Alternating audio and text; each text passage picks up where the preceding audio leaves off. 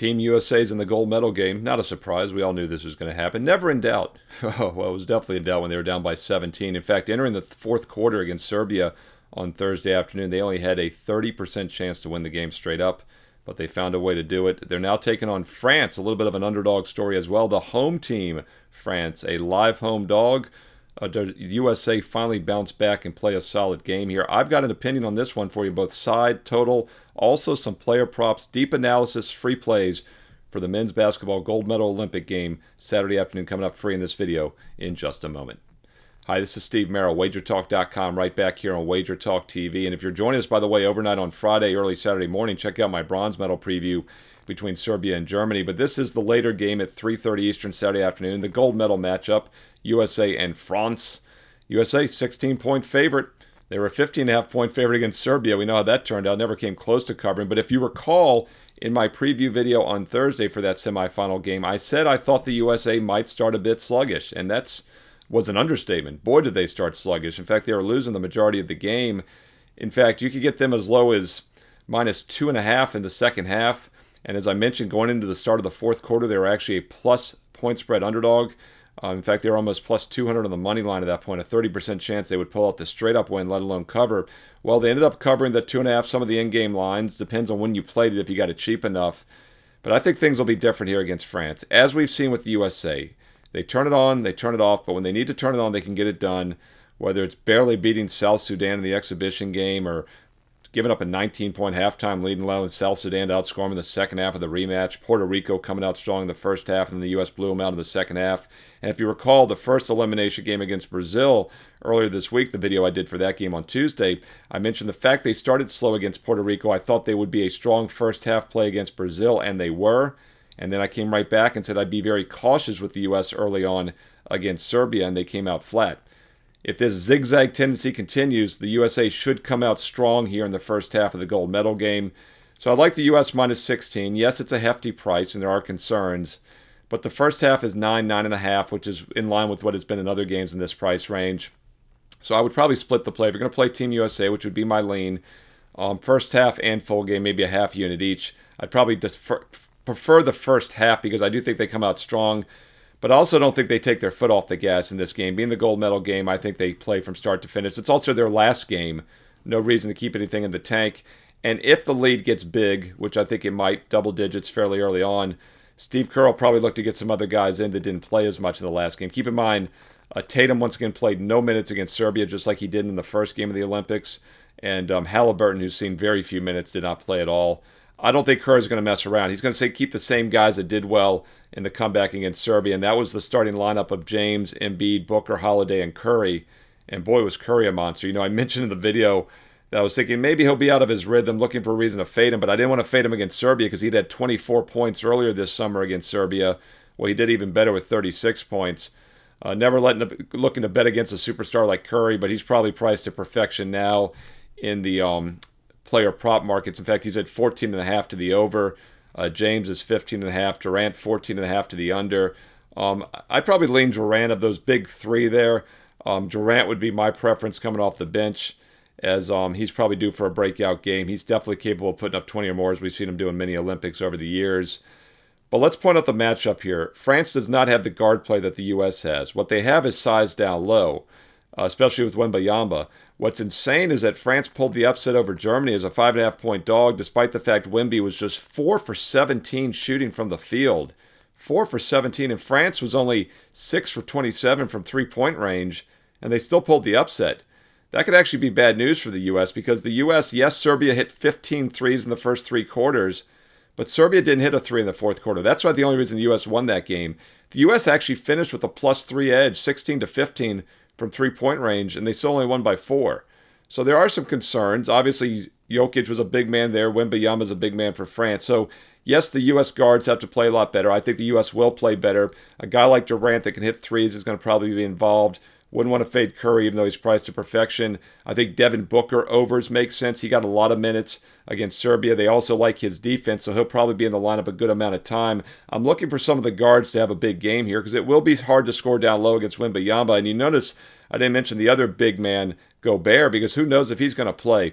You guys who watched my NBA playoff videos earlier this spring, I did every game for every playoff game during the NBA playoffs right here on WagerTalk TV. You'll remember Gobert missed the game at Denver against Jokic, actually, when I believe his child was being born. Very French thing to do, but I understand. But the point was they played well without him.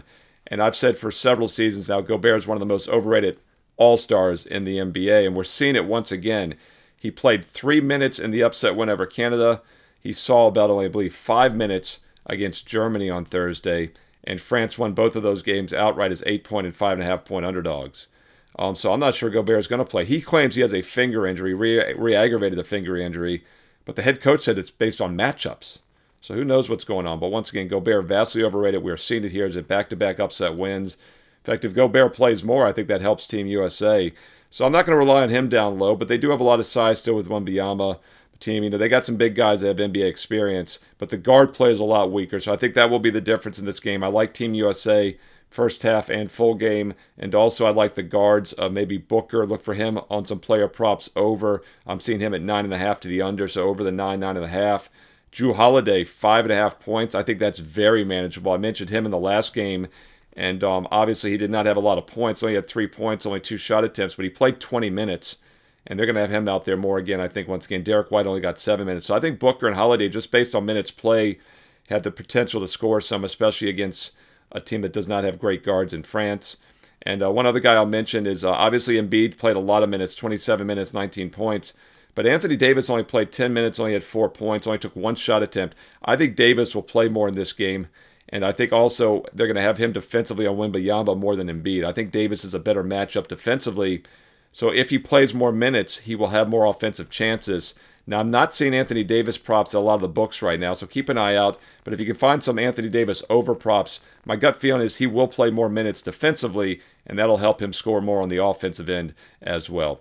Hey, what are your thoughts on this game on the side, on the player props? Hey, what about the total? I gave you the under in the semifinal game as my top free play here on Thursday. It got in there, just got in there. What was the total there? 186, stayed under the 187, 188, wherever it closed. Actually closed as high as 189. We're now seeing a lower total for this game. Opened 177.5. WagerTalk Live Odds Screen already has the total down to 175.5 as we head into Friday evening.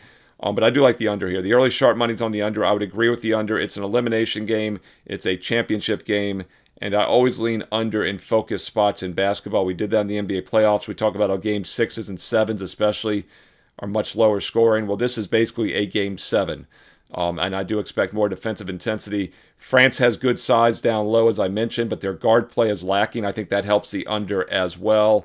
And Team USA, they've put up some points in other games.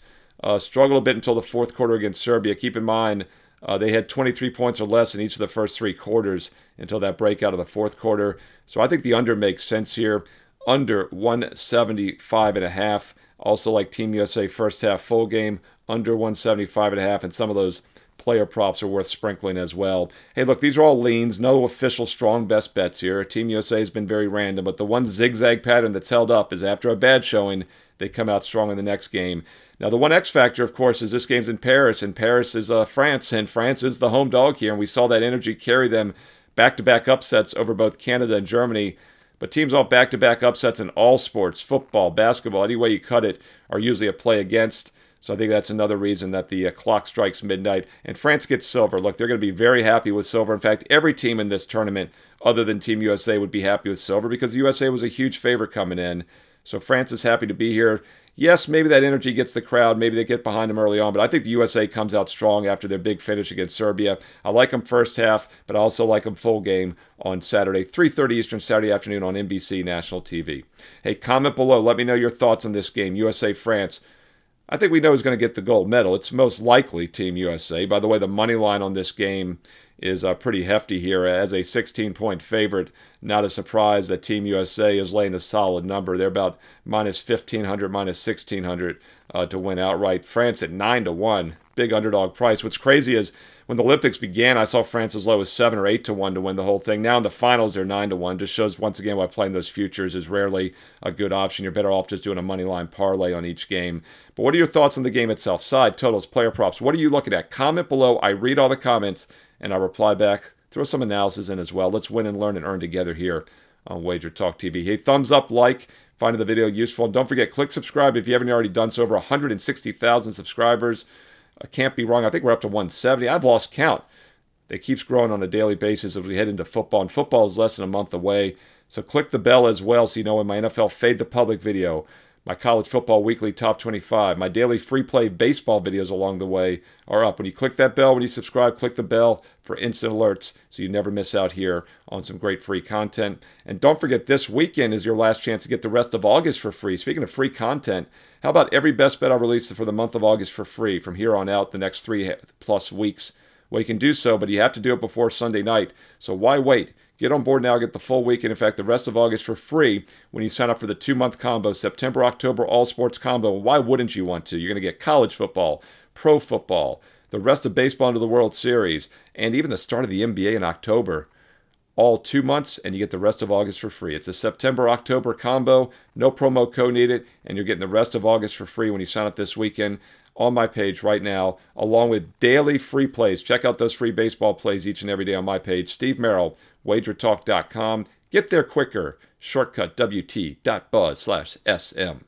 Follow me on X on Twitter at Steve Merrill, 2 R's, 1 L, at Steve Merrill on X. And stay tuned here to WagerTalk TV for some more great free content coming up next.